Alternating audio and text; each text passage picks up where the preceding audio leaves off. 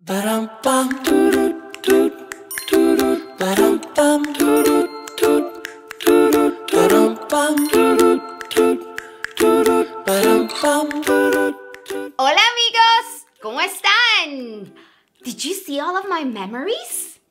All of those things have already happened. I really was just remembering some of the things I have done in the past.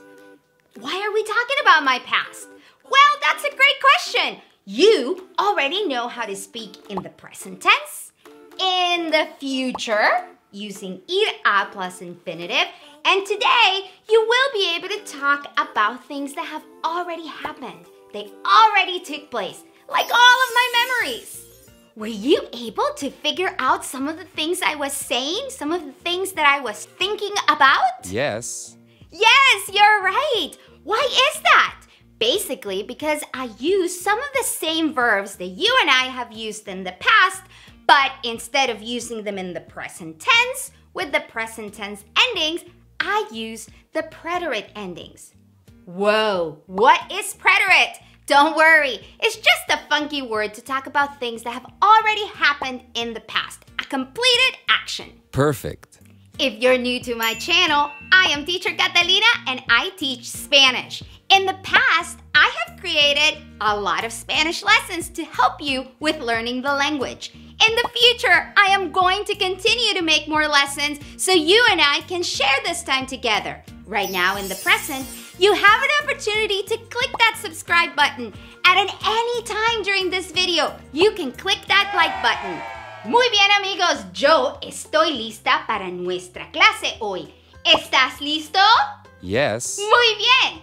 Today, we are learning how to conjugate AR verbs in the preterite. And again, we said the preterite is just a funky word to talk about things that have already happened in the past. In the past, they've already happened. So how do we conjugate verbs? Let's hear it. You already know. You remember that you have to get rid of the ending and you have to add a new ending. That's it. It's the same thing we're doing. But today, we have to learn our preterite endings. And again, today we are only focusing on AR verbs in the preterite tense. So what do we need? Yes, we need our subject pronouns. Let me write them really quick. Make sure that you write them down on your paper at home.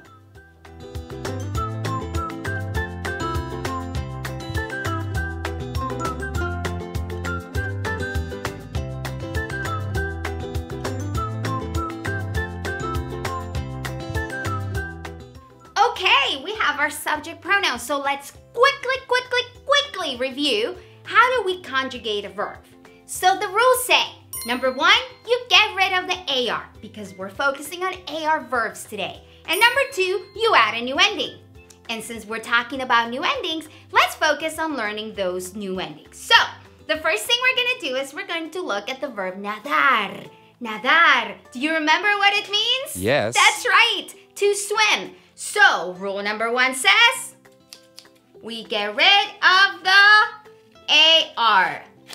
Poof, it's gone. And now we have to add a new ending to this stem that we have over here. So let's learn the endings for AR verbs in the preterite. ¿Listos? Vamos. Since you already are a conjugation expert, and if you're not yet, that's okay, look below. But since you probably already know how to conjugate, let me put the endings super quick and then you and I can discuss them. Good? Perfect. Okay.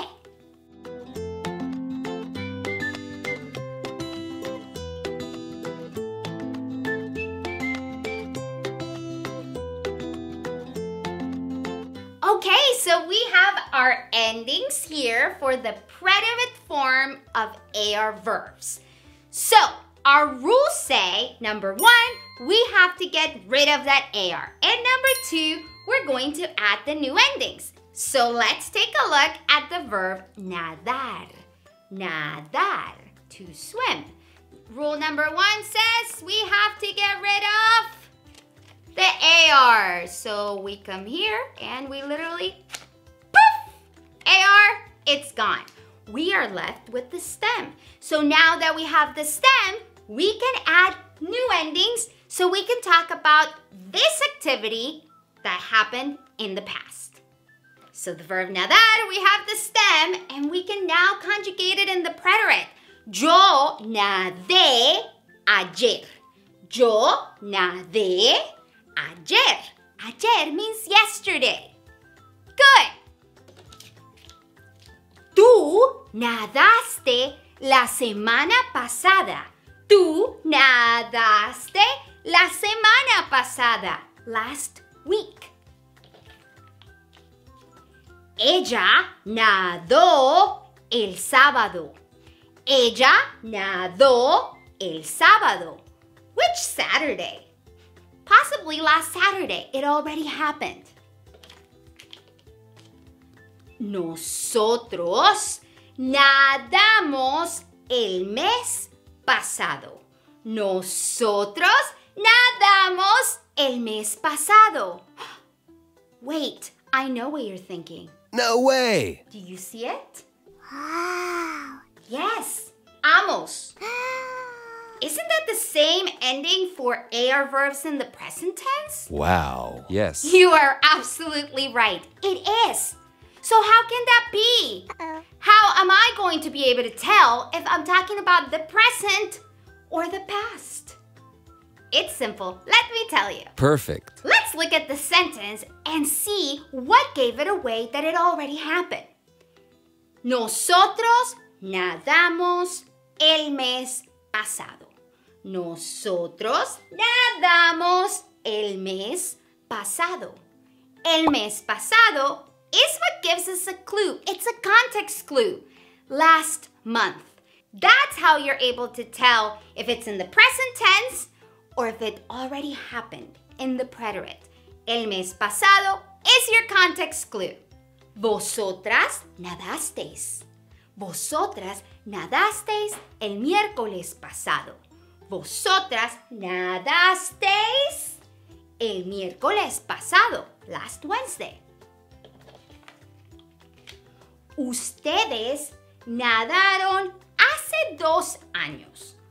Ustedes nadaron hace 2 años, 2 years ago. Let's do one more example together to make sure that you got the preterite endings under control. I know you do. Look at this picture. This already happened. It's in the past. It happened. So I want to tell you about it. So we have to use the verb hablar. Hablar. Rule number 1 says we have to get rid of that AR. And rule number 2 says that I am going to add a new ending. So let me show you that really quick.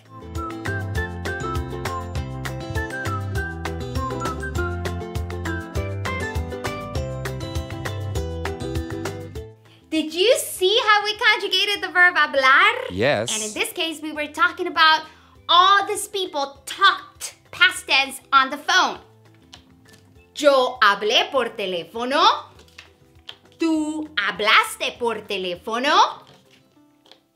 Ella habló por teléfono. Or usted habló por teléfono.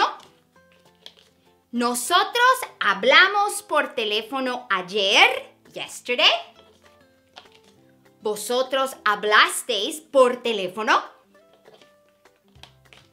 Ellos, ellas, and ustedes hablaron por teléfono. Good job! You conjugated 2 AR verbs in the preterite. And since the rules are the same, you get rid of the AR and you add a new ending, you should be able to conjugate any regular AR verb in the present tense and also now in the preterite. Perfect. Here are a couple of words that are going to be really useful when you're talking about things that already happened. Make sure that you take a really good look at them so that you can use them in the correct form. They are important, especially in that nosotros form, because they're going to serve us as context. Yesterday, last month, the last Saturday, all those kinds of words really help you out when you're talking in the preterite. Let me show you a couple of more examples really quick. Take a look. Yo tomé fotos la semana pasada. Yo tomé fotos la semana pasada. Yo hablé por teléfono la semana pasada. Yo hablé por teléfono la semana pasada. Yo monté en bicicleta el mes pasado. Nosotros montamos en bicicleta el mes pasado. Fantástico! You did amazing! Chócalas! Perfecto. Now you're able to conjugate AR verbs in the preterite. Stay tuned because our next lesson we will focus on ER and IR verbs in the preterite.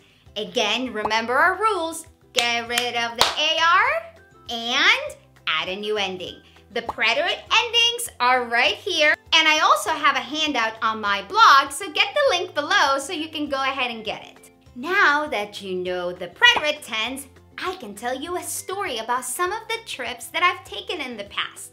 ¿Listos? Let's hear it. Ok, voy a contártela en español. Viajé a Europa. Visité Austria y también Italia. En Austria escalé una montaña. Me encanta estar en las montañas. Exploré mucho y finalmente encontré nieve. En el mercado compré unas frutas deliciosas. En Italia caminé mucho. Italia es un país muy bonito. Miré todo. Observé todos los detalles. Pensé y medité mucho. Yo compré unos platos italianos muy bonitos. También compré unos chocolates riquísimos. Caminé al lado del río. Hablé y jugué con el perro y con el gato. Y también monté a caballo. Tomé el sol. Tomé muchísimas fotos.